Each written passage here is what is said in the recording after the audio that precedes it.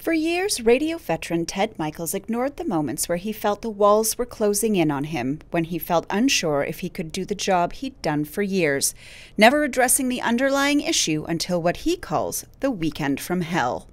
I was hosting the fifth quarter on CMHA, the phone-in show from the Tiger Cat games. That night, I didn't care. We had calls coming in and thanks for your call, thanks for your call, thanks for your call. I didn't challenge the listeners like I normally do. We didn't have a discussion. I did a disservice to the audience that night because I didn't care, because I was so messed up. I got home, told my wife there's a problem. There's something wrong with me. Next morning, I called my doctor on his cell, 8 in the morning. He didn't appreciate it, but he still saw me, brought me into the office and said, okay, you have anxiety for sure. I think you have a little bit of depression as well. So we're going to treat the depression and the anxiety after that. So he put me on a specific type of medication, which I was lucky, worked almost instantaneously, which kind of, if you will, took the edge off. Do I still have anxiety? On occasion I do, but I know now how to handle it, what the warning signs are, and how to deal with it. Michaels also hosted the Health and Wellness show through the pandemic. He realized almost everyone was suffering. COVID has caused a lot of problems, continues to do so, and that's what we want to do, is shine the light on how people can get the help that they need. Inspired, he created The Long Road Back, an event featuring the Spoons and friends, where he shared his mental health story publicly. I'm ashamed to admit I did a disservice to the audience that night because I didn't care. All I wanted to do was get home.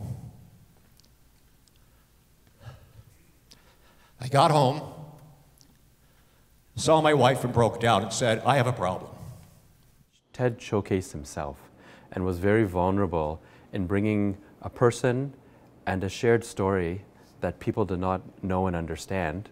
And he brought that to this group with a lot of courage and used himself to help promote mental health awareness and to reduce more stigma in the community, so that people could put up their hands and say, I want to come and I want to receive service for things which are troubling me. The evening raised $25,000 for the Canadian Mental Health Association, Halton.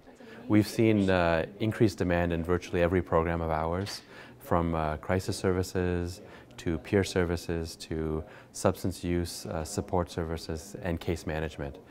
You know, what this donation of $25,000 means for CMHA Halton is the ability for us to be creative and innovative in offering new services to our clientele here in Halton.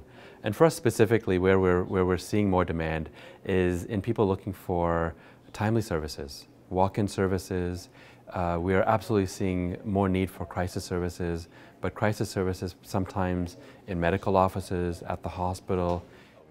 So together we can fight the battle of mental health stigma. It's important to reach out, to have that first conversation. Together we can win.